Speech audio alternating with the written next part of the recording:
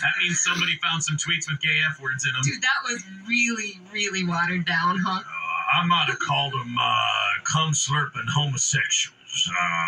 Yeah, it's probably, if you read them back to me now, I probably wouldn't be happy about it. I called them a bunch of butt-fucking assholes. Yeah, I called them a bunch of poop pirates and said that they should all burn in Hades, but I've evolved since then. I'd ask you to push in my stool, but I'm scared of what you may do to me.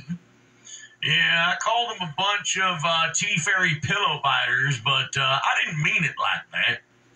You know? It's offensive, sir. Learn.